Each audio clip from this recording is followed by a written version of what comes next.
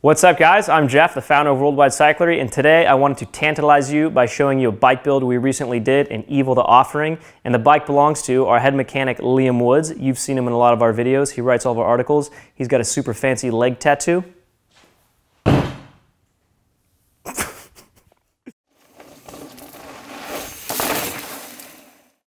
So, if any of you guys read our blog articles, Liam's most likely the one who wrote it. He's a super crazy bike nerd.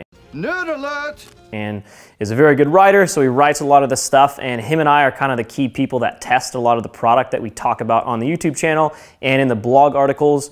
So whenever either of us build up a bike or we're testing stuff, we kind of like to put unique different stuff on it that we currently want to test and want to review and want to talk about in our blog and on the YouTube channel. So the bike Liam just built up has got a bunch of stuff in sort of that category of unique parts that we're sort of trying to play with right now and test and make content on to tell you guys about, but we usually like to get a pretty good extensive amount of time on them before we make content on them. But anyways, without further ado, here's Liam to talk about some of the stuff that he's got on his new bike.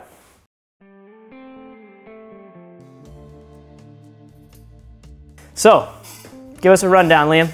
All right, so like Jeff said, we have the Evil the Offering frame. It is running the Push 11.6 shock. The shock's pretty cool. It is tuned for the bike and for my weight. Up front, we do have a RockShox Pike. This also has a Push ACS3 conversion coil kit in there. What do you give information-wise to Push for the rear shock?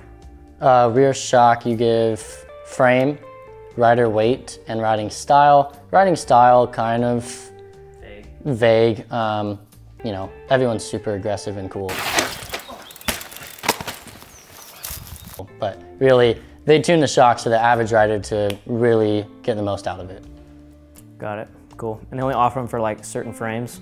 Yeah, they test every bike, every frame. So they bring them in, they do all their own testing.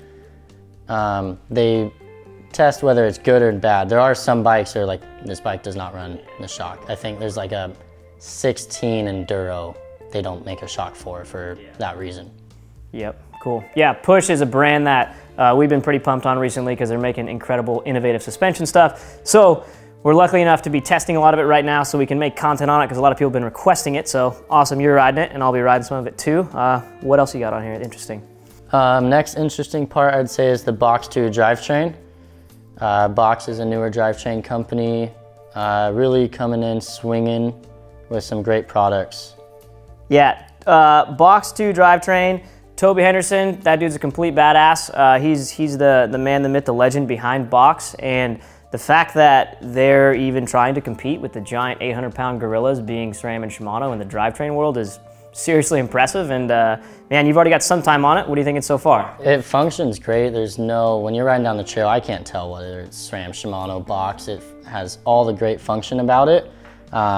No issues. It has an 1150 range, so same as NX Eagle. It is 11 speed, but I don't miss that 12th gear. Yeah. Price point wise, it's like close to in between NX and GX? Price point wise, it's right below GX, I believe. One cool thing about BOX, which other drivetrain companies don't offer, is they have a lifetime warranty on everything. So you do manage to have an issue with the rear derailleur, they will warranty that and get you out a new one. So that's a big up compared to other companies. Yeah, solid. So BOX Two Drivetrain, Push suspension, i9 wheels? i9 Enduro 305 wheels, 30.5 internal on these wheels. Do have a little custom color action. Blue spokes, black hub on this one, blue spokes, blue hub on the rear. So a little mix match going on. These are my favorite wheels, your favorite wheels. Yeah, we just recently made a video on Industry 9 Enduro 305 wheels because they're pretty phenomenal, and the sound of the rear hub is tantalizing. So what else? Tire-wise, that's a little different. I've never run those tires. Yeah, the new WTB Judge tire. It is technically marketed as a rear tire, but the tread pattern is very similar to DHR2 from Maxxis, and that's my favorite tire that Maxxis offers. So I figured I'd give these guys a try. They're very similar, and I'm really digging them so far. Yeah, what does this thing weigh? The bike? Yeah, do you know? Yeah, She's up there. She's a big girl. Weight will reveal here. Scott, handle that. Yeah, not the lightest, but. No, not the lightest. Coil, downhill brakes. It's not gonna be the lightest, but yeah, it's really fun. SRAM Code RSCs? So, yeah, SRAM Code RSC brakes. I've been running these bike to bike for a couple bikes now. I really dig them. They have easily enough stopping power for my weight.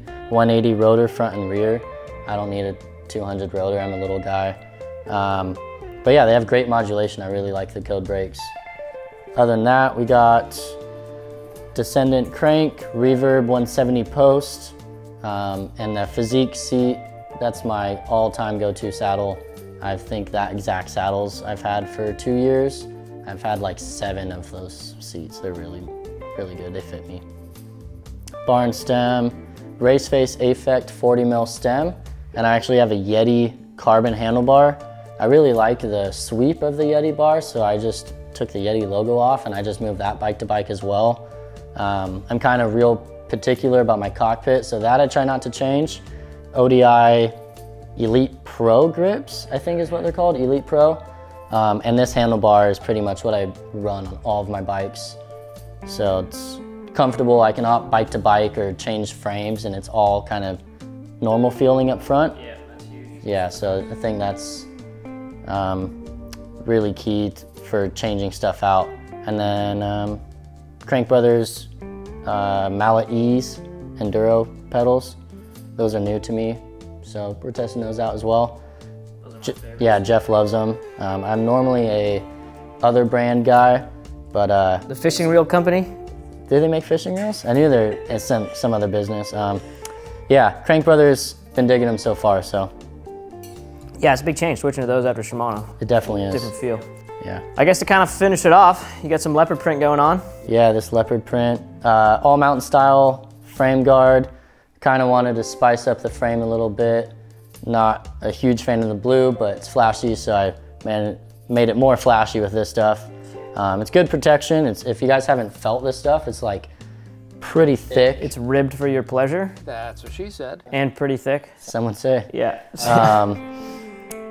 Yeah, it's really good protection though. It's almost like a dirt bike graphic if you're familiar with dirt bike graphics. Yeah. Real thick. Yeah, like sticker. a thicker vinyl. Yeah. Yeah, all mountain style is like, I feel like they're just getting more and more popular these days. Everyone's running that on their bikes because, man, when you invest a lot of money in a carbon bike, it's pretty nice to have some good solid protection on there. All over Instagram. Yeah, they kill it on Instagram. Yep, absolutely. Sweet. Well, man, that kind of finishes off, huh? Yeah, it's been really good so far. It's my first Evo I've ever owned, so I've ridden some, but I've never spent like a full 6 months on the frame before. Yep. So. Well, I guess the last thing we're gonna talk about, specialized SWAT cage. Yeah. Can't get away from it. It works good. It's a good invention. It's a good cage. I got my multi-tool right there. Yeah, they have great accessories. I really like their accessories and their SWAT line. I agree. It is a good invention for sure. They killed it with that. Definitely. Well, that's about it for the Evo Day offering, Liam's build. Let us know what you guys think in the comments. Share this with anyone you think that would love this bike. Hit that subscribe button, and we'll see you guys in the next one.